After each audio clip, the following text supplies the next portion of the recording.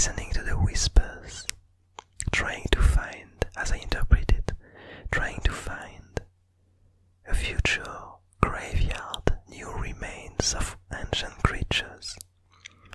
And we can see all around it different trails of pollen, different trails of almost invisible particles flowing by.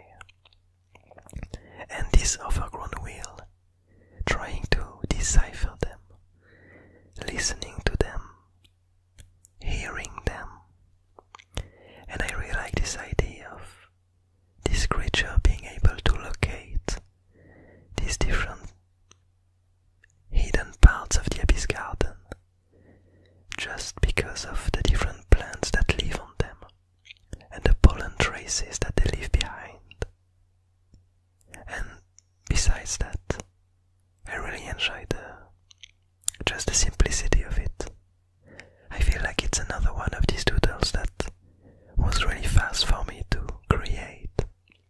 And that's kind of an interesting piece of information actually, that I never really thought about.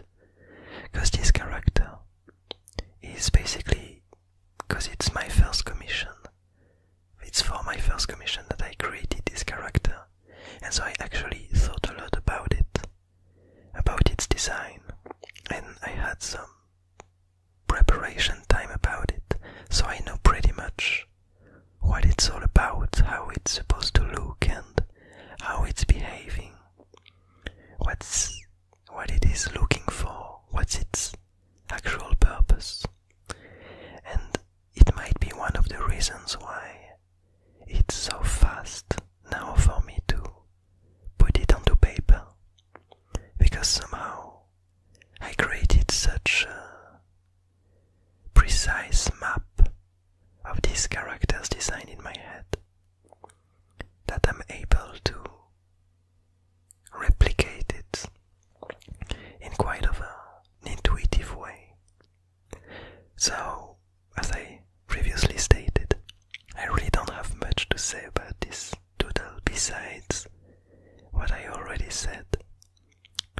And if I could add something, it would be that, as always, I'm really curious to see where this character is heading, because for the moment it didn't really change a lot compared to a few of the other characters that we followed in the Abyss Garden.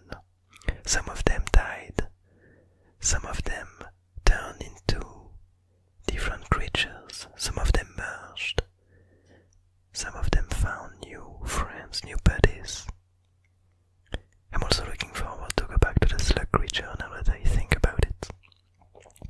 But so far, this creature, this overgrown wheel, hasn't yet went through any sort of evolution. I'm guessing that we're probably gonna see her travel towards some more decaying creatures and probably develop a bit more of its process, because I'm getting curious as to what new entities she will end up creating with her stick and her half sand clock. Because the first time we saw her, she did create these three kind of squiddy creatures out of the remains, out of the remaining ideas, the remaining will of the peaceful demon. And so we do have quite a few creatures that now disappeared, and it'd be quite interesting next time we see her, if it's indeed next to the remains of one of those creatures, to see her interpretation of what their psyche was, and in what kind of creature she ends up turning these ideas. So yeah, I'm really looking forward to that. But anyway, I hope you enjoyed this doodle. I hope you're having a nice day, a nice evening, a nice morning, and I'll see you tomorrow.